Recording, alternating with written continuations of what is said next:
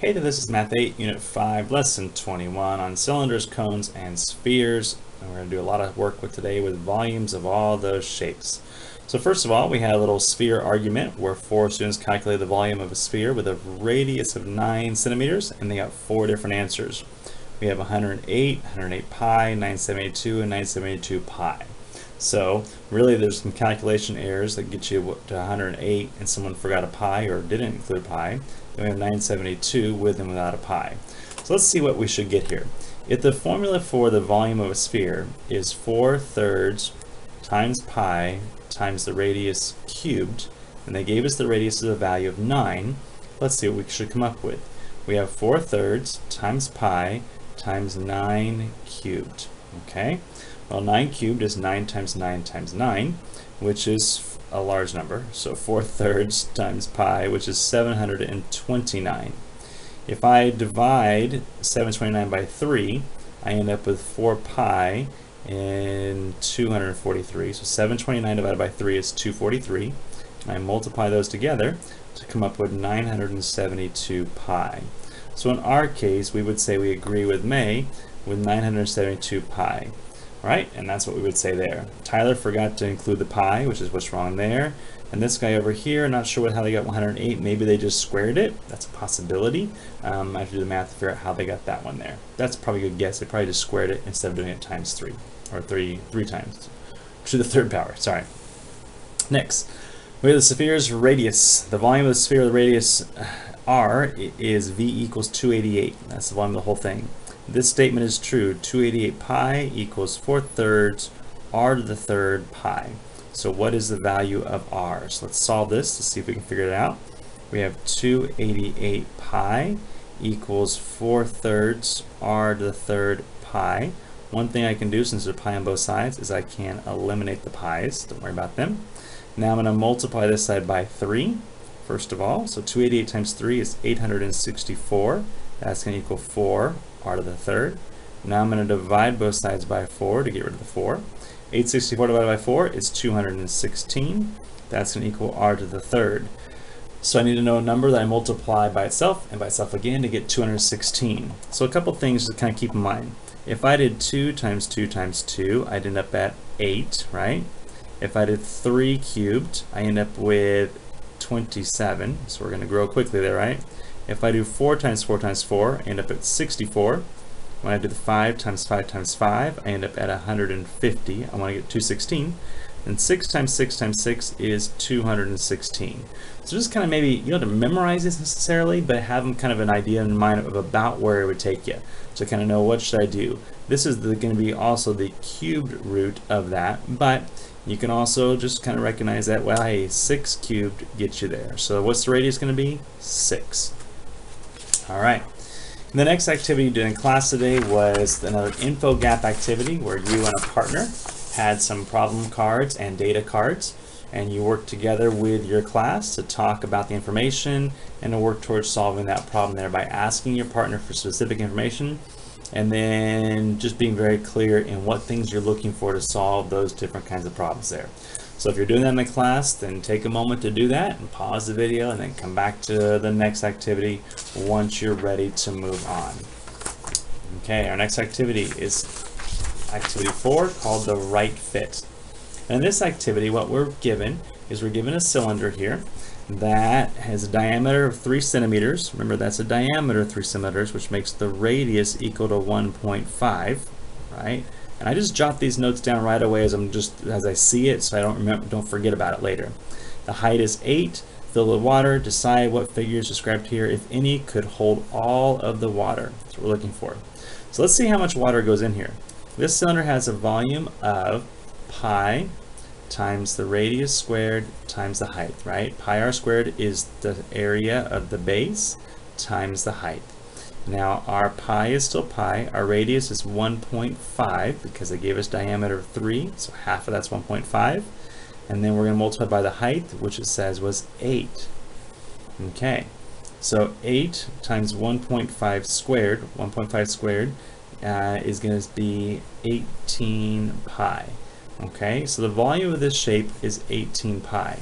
So as we look at these other shapes, we have to decide if they can hold all 18 pi amount of water there, okay? Just for the sake of, if you're wondering, this is 18 times also 3.14. So in terms of a number that would hold, it should be about 56 centimeters cubed. Okay, so if we have to get like a number without pi. So okay, taking a look at the cone, we have a cone with a height of 8. Now a cone's formula is 1/3 times pi times the radius. Here's the radius of 3. 3 squared times the height of 8. All right. So 3 squared is 9. 9 divided by 3 is 3. And 3 times 8 is 24. So that becomes 24 pi. That's greater than 18, so that's going to be okay. Cylinder. Cylinder, we have diameter of 6, which makes our radius equal to 3, and a height of 2. So we'll do pi times the radius, 3 squared, times the height of 2. 3 squared is 9. 9 times 2 is 18. So we have 18 pi. 18 pi can hold 18 pi, so that's going to be okay. Rectangular prism.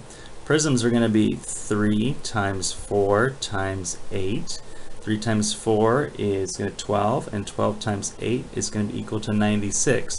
And there's no pi here, right? So it's good to look back up here at the 56. 96 is greater than 56 centimeters cubed, so that's going to also be okay. Now onto the sphere, we have 4/3 of pi times the radius, which is 2 cubed. So 2 times 2 times 2 is 8, so we end up with 32 over 3 pi, and 32 over 3 is about 10.6 pi. All right, now that's going to be less than 18 pi, so we would say no to this one. So no to the sphere. The sphere is not going to work, but the rest of the shapes do work there. All right, we're going to skip the Are You Ready for More? And again, the lesson summary for the day really is just reviewing the formula for our sphere and knowing that we can find the other lengths or dimensions if we know parts of it. All right, pause there, take a moment to do your homework, and let's come back and check it together.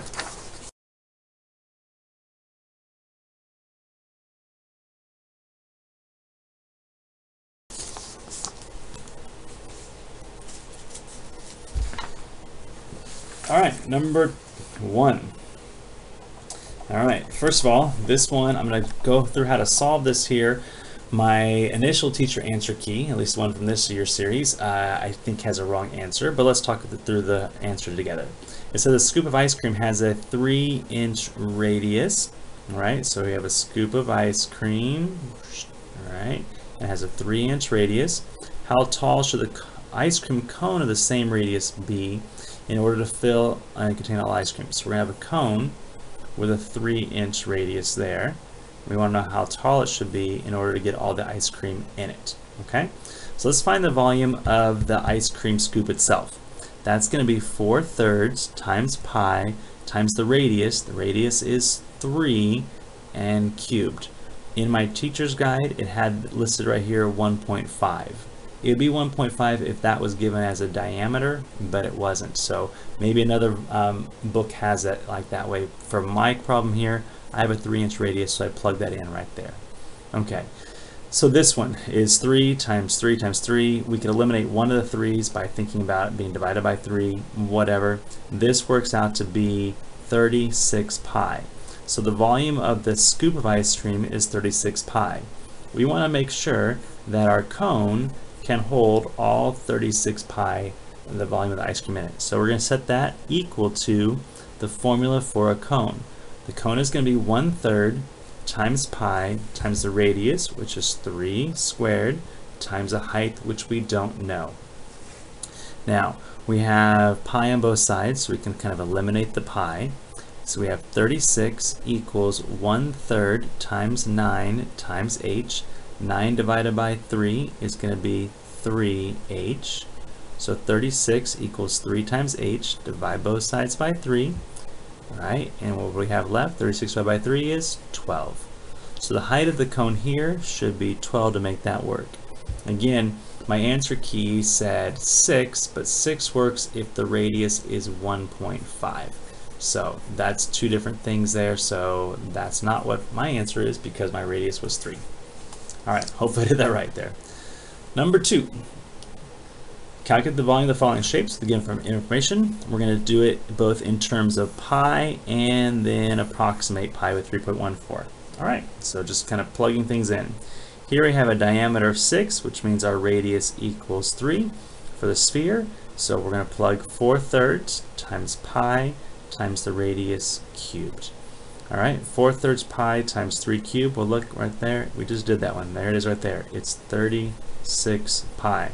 So to make that in terms of a number, and again, this is inches, so we call it inches cubed there to label it. This would be 36 times 3.14, which equals 113.04 inches cubed. All right, so those are my two answers right there. Cylinder. Height of 6, diameter of 6, which means our radius equals 3. So that's going to be pi times the radius squared times the height. So 3 squared is 9 times 6 is 54 pi. And then if I do 54 times 3.14, I'd end up with 169.56 inches cubed. So we have an answer and an answer. And then finally here, the next one. We have a cone, right, with a height of 6 and a radius of 3. So we're going to do 1/3 pi times the radius, 3 squared, times the height.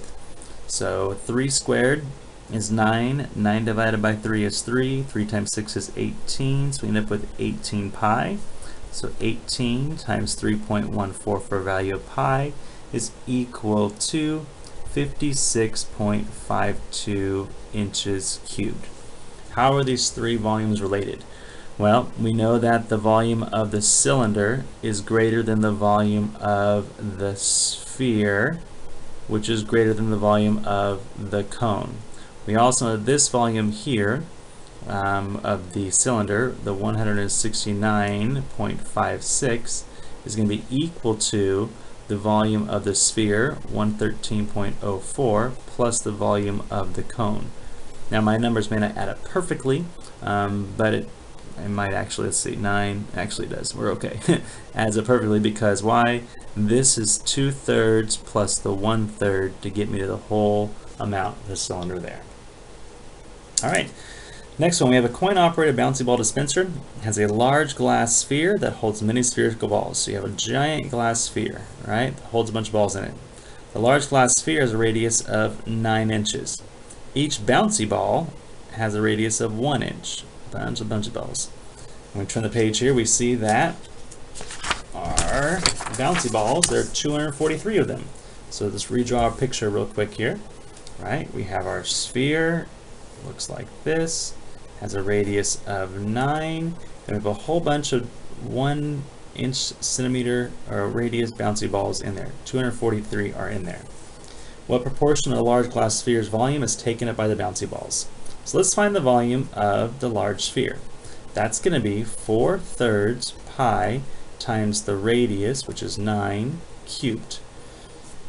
Okay, so a rather large number once again. So, gotta do some math here. So 9 times 9 times 9. You end up, if you use your calculator, what you end up doing is doing this. 4 times 9 times 9 times 9 divided by 3 pi. Right, that's 9 cubed times that one there. When you work that out, what you end up getting is 972 pi is the volume of the large sphere where everything's inside of. Now, for the balls have a radius of 4/3, or volume of 4/3 pi. Radius is 1, so it's just that. That's one ball. But now there are 243 of those. So now when I do 243 times 4 divided by 3, I have actually a volume of 324 pi for the balls. So in terms of proportion here, for how much space is filled up, 324 pi over the volume of the container, these are the balls over the container, is going to get you 0.33, or approximately 33% of the space inside the large glass sphere is filled up with the balls. Okay, and that's pretty much it. Number 4, a farmer has a tank for cows in the shape of a cylinder with a radius of 7 and a height of 3. The tank comes equipped with a sensor to alert the farmer to fill it up when it falls below 20%. So whenever it gets to there, there's some alarm or sensor that says, hey, you're getting low. All right, so let's find the volume of, we want to find out when that's going to turn on. So how much water is there? That's what we're trying to figure out. The volume of the whole thing is going to be pi r squared h. And again, that's pi, which is equal to, let's give it a number here, okay?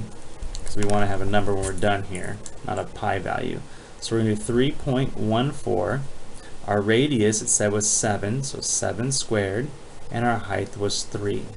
So we have 3.14 times 49 times 3. And when I do all that work right there, that's going to come out to 461.58.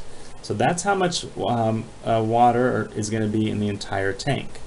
Now the sensor is going to go off when I'm down to 20% of that. Let's write that out kind of in words for you to see real quick.